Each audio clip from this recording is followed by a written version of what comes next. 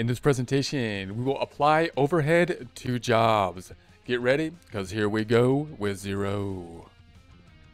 Here we are in our job costing company dashboard. We're first going to take a look at our Excel file to see what our objective will be. We're going to be over here in the tab EX 1.20. EX 1.20. If we take a look at the left-hand side in our scenario data, we're going to be down here on 120 and 130, where we have the indirect labor and assigned to factory overhead. So we're going to have indirect labor. It's going to be part of our overhead. All of these items are going to be overhead as well. Indirect materials, factory utilities, and you can think of overhead as being anything that we cannot apply directly to the job for whatever reason, and therefore we need to think about putting it into overhead and then seeing how we're going to assign it or allocate it to job. Now, if you think about a traditional job cost type of system, that is typically done by putting this information first into an overhead type of account. So we would first put it into basically an overhead type of account, and then apply it out of the factory overhead using some kind of preconceived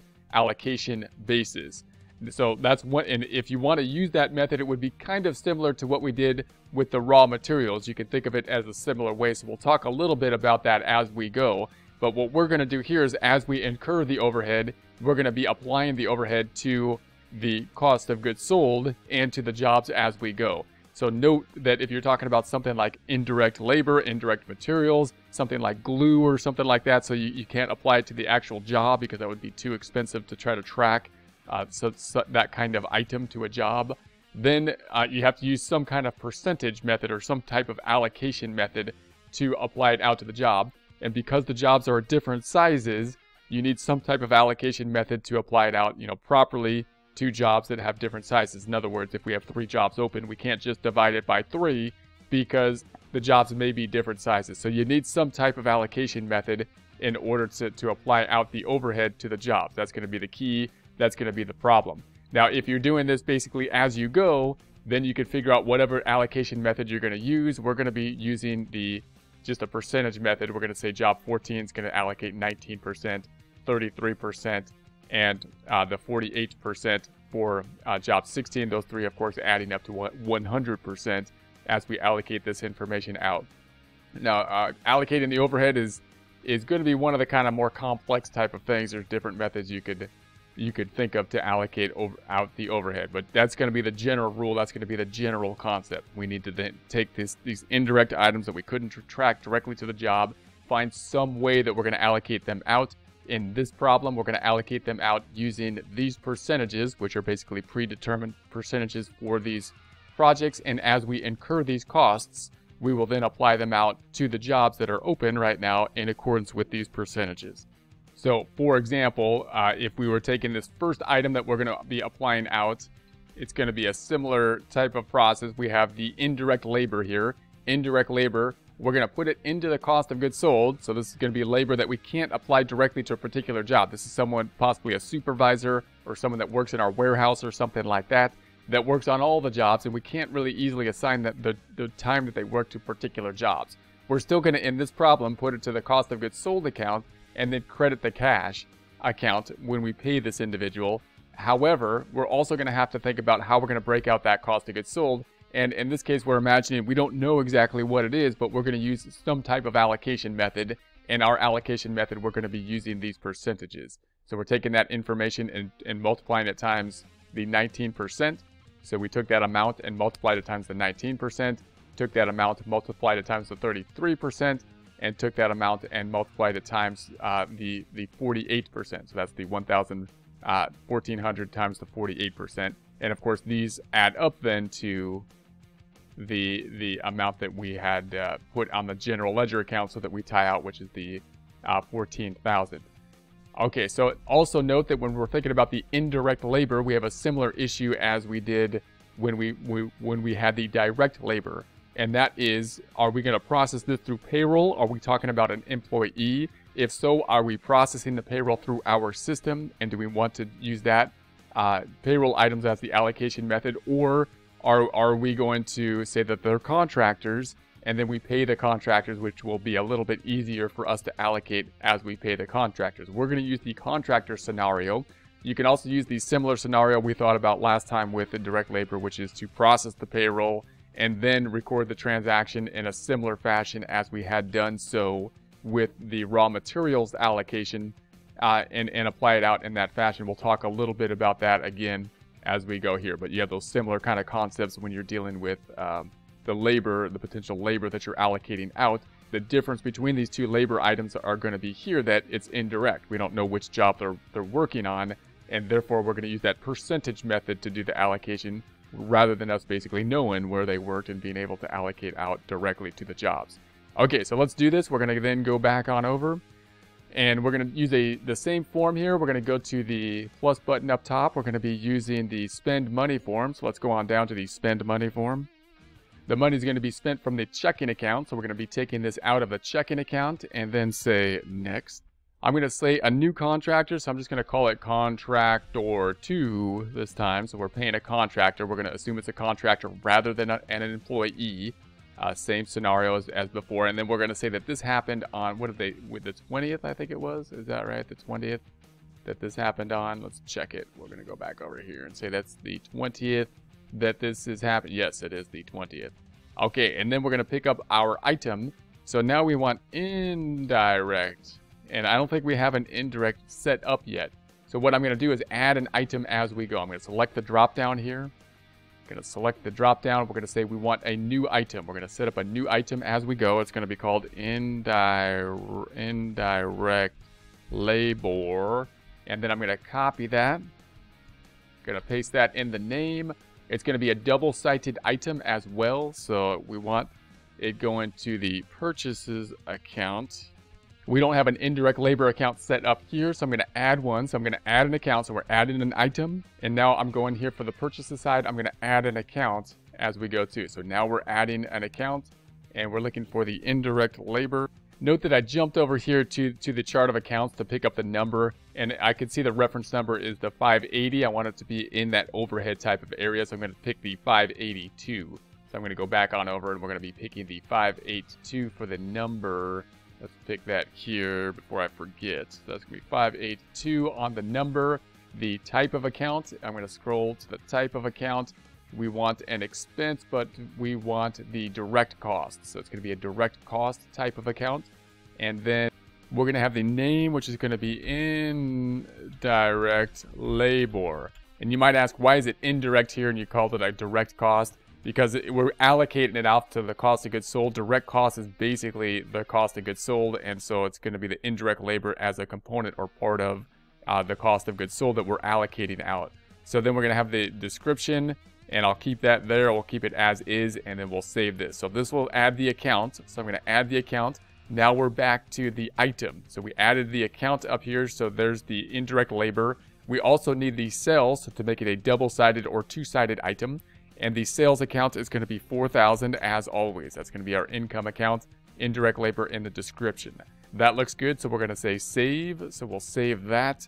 So there it is. That looks good. Now we're going to pick up the amount. So if I go back on over, we're picking up the amount for job number 14, which is going to be that 2660, the 2660. So I'm going to go back on over here and say we want the price to be 2660. So it already picked up the account from the item. Now we're going to apply it to job number 14 later. We're going to do that at the end. So we're going to apply these out to the different jobs and just record this on one transaction form. So once again, indirect labor.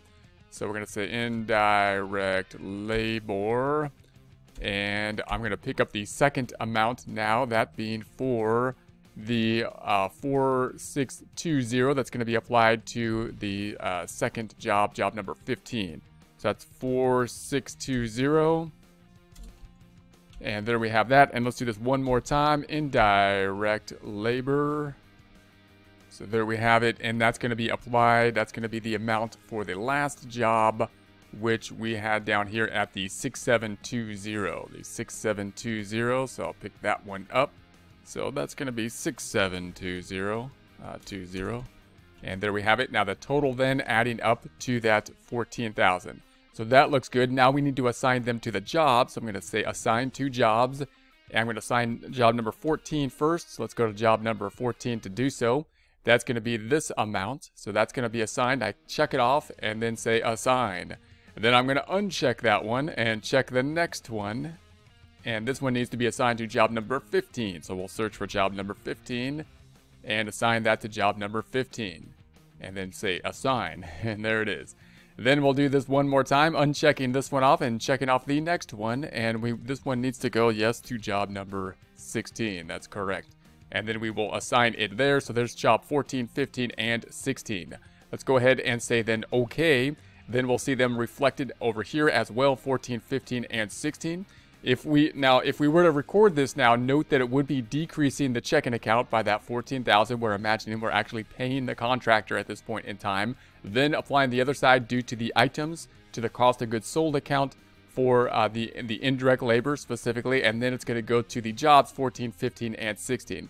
Now note that if you did process this through payroll, let's say you put this through payroll and you paid this person because they're an employee rather than a contractor, and then you wanted to go back in and assign their time basically to the jobs in accordance with some kind of allocation method, then you could do so by doing a similar method we did before. I won't complete this, but just to show, we could say, all right, I'm going to say negative 14,000 here, and then this side would be going to that wages account.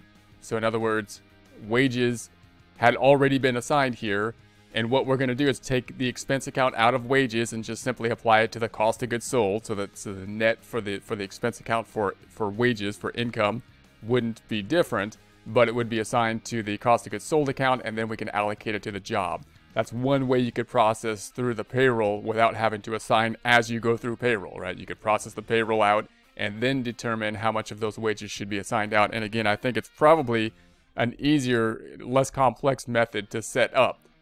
Once you set up the payroll method up, if it was through payroll, it might be easier than processing. I mean, it might be faster, but I think this method could be a good method to use in any case. So we're going to say it's a contractor. We're paying the 14,000 like so. Let's go ahead and save this and see what then happens. So we'll record this, and hopefully we'll get that green item up top saying that we haven't messed anything up too badly. So we got the green item, so it's green stuff. So now we're going to go to our balance sheet. Let's go to the accounting drop down. Let's open up the balance sheet to see what has happened. Going to change the balance sheet to the current period. So I'm going to say, let's take it out to January 2020. Update that report. Then we'll scroll down in the checking account. If we go into that checking account, we should see our transaction.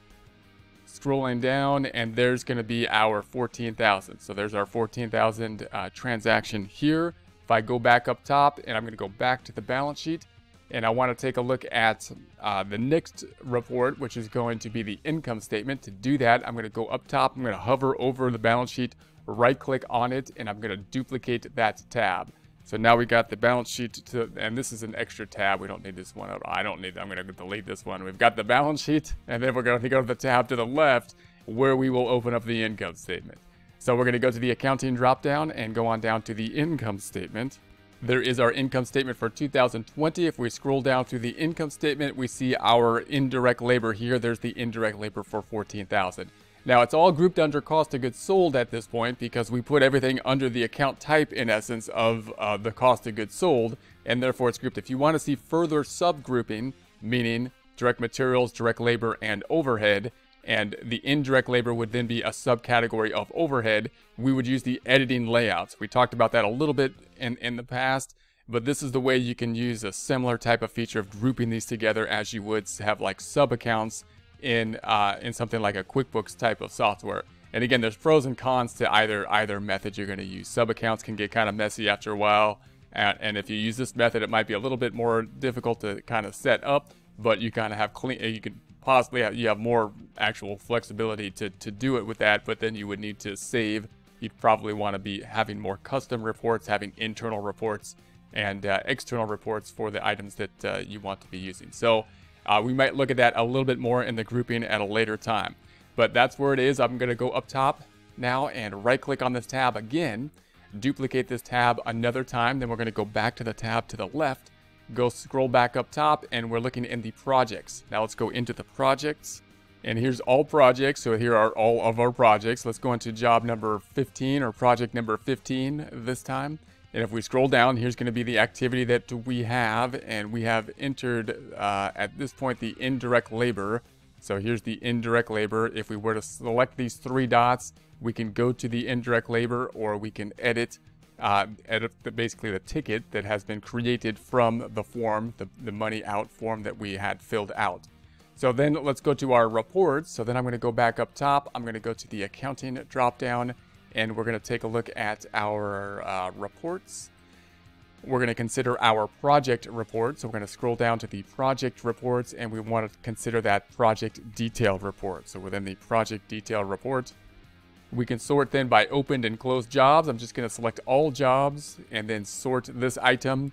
And then we get all the activity for the jobs. I'm going to keep this date as of today. So I have all the activity down here, and then change the dates at a later point and using a different method, using the filters. Then I would typically go to the reports over here, and I'm going to say this every time because I think it's important to note. If you put the date tab, then we're going to have the date tab, and that'll allow us to see the date. Then we could sort by date if we so choose. So it's sorted by job now and then by date, so we could see what happened last year as opposed to what is happening this year per job. Then if we wanted to filter down further, we could do so with a date ranging filter. Go into the report settings here, for example, and then filtering down by date. So we could filter down by date.